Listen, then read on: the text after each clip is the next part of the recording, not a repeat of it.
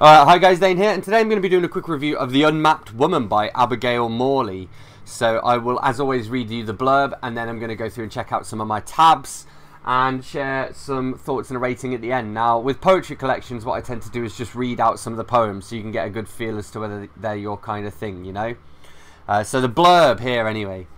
The Unmapped Woman, the deeply moving new collection of poems by Abegail Morley, explores the altitudes of trauma, mapping the stark new territory that loss leaves behind, where the landmarks of absence overfill with memories, where the missing loom large, casting their unshifting shadow. Several lives and life-changing themes cross paths in this clear-sighted and profound book, and Morley's adept and courageous poetry guides us through the wooded shades and raw coastlines, dauntless. Bear with me, I can take nature, let wind whip our faces.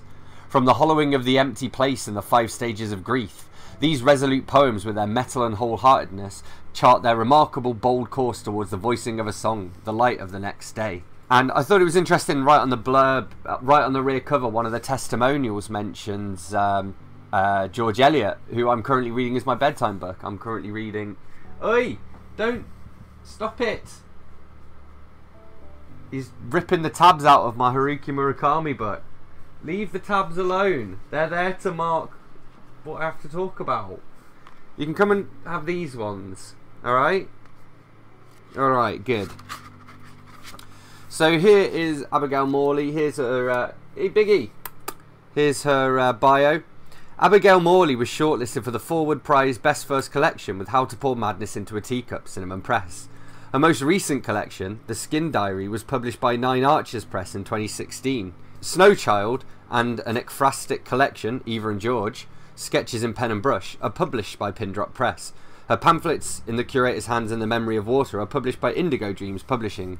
In 2017, she was named as one of the 5 poets to watch by the Huffington Post. She is a co-editor of Against the Grain Poetry Press and editor of The Poetry Shed. And yeah, I met Abegail. We were both on a press trip to Latvia to learn more about Latvian literature, which seems kind of apt because Latvia has this real strong tradition of poetry. So yeah, she reached out to me and asked me if I would like to read and review a copy. So I said, yeah, sure, why not? So here, I'm going to read some poems. So this is Expected. We all start in water, endure its fullness, bellies hoarding each molecule, the swell of its ocean windblown for 1,000 miles.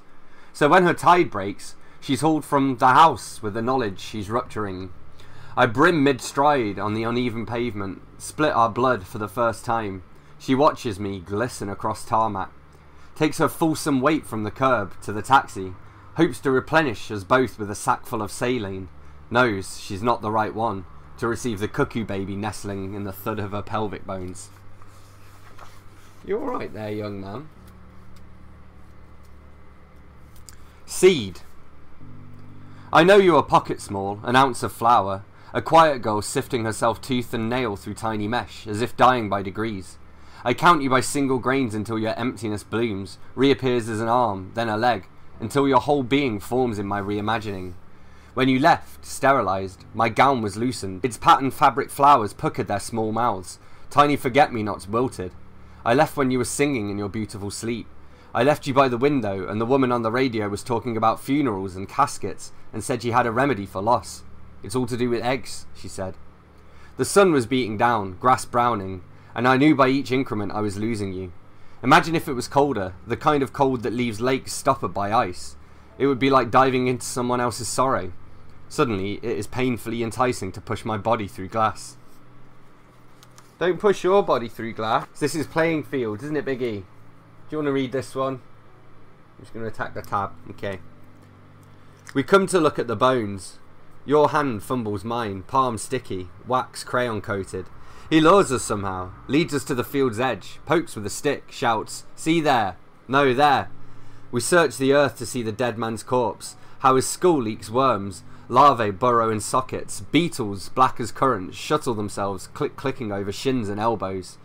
He spits in his palm, makes me spit in mine, then shake. I drop yours to do it.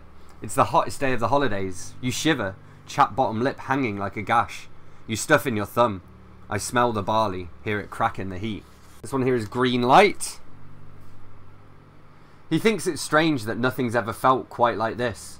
We're wearing armistice poppies on our labels, red-hulled hearts beating, like late-fledged birds caught in autumn's frost.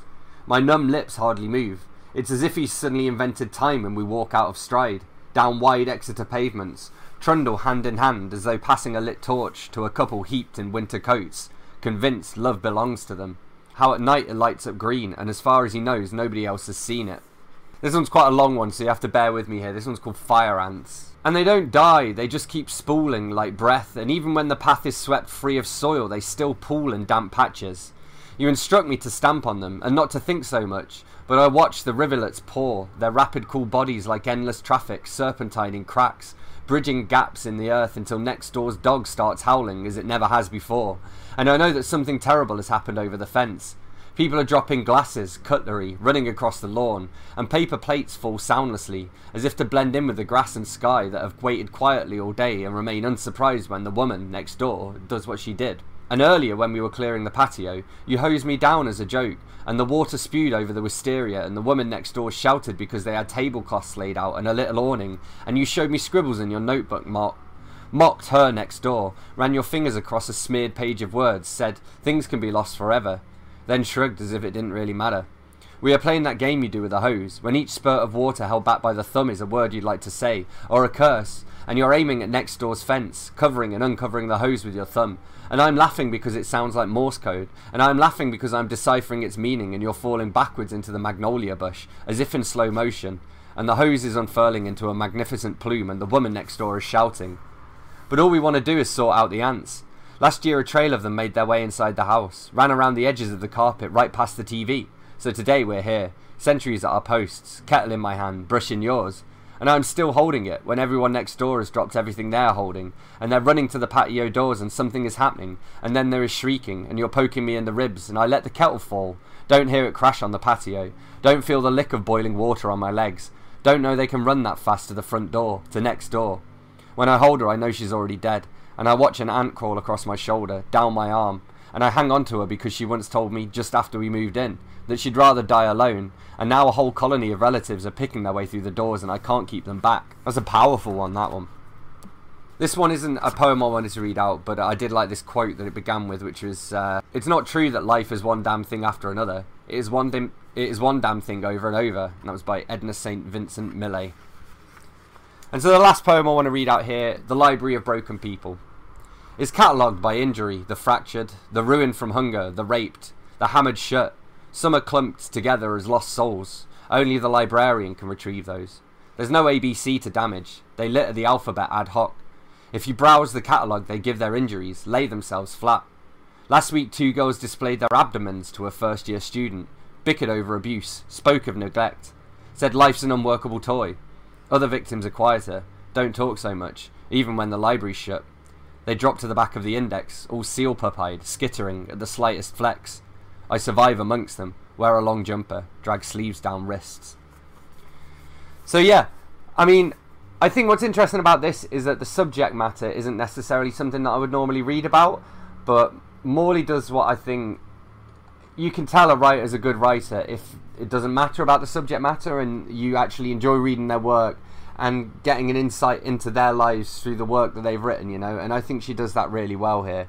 So it's not the best poetry collection I've read this year. That would probably go to, I mean, Trash Panda by Lisa Cantora was very good, but Transcript by Heinrad Backer is probably my favourite poetry collection of the year. But definitely a pretty solid collection. I give it like a 3.75/4 out of 5 and would recommend if you want to support some sort of indie poetry. So The Unmapped Woman by Abegail Morley from Nine Arches Press. So there we have it, that's what I thought of The Unmapped Woman by Abegail Morley. As always, don't forget to let me know in the comments if you've read this book and if so, what you thought of it. Hit that like button if you've enjoyed this video, hit subscribe for more, and I will see you soon for another bookish video. Thanks a lot. Bye-bye.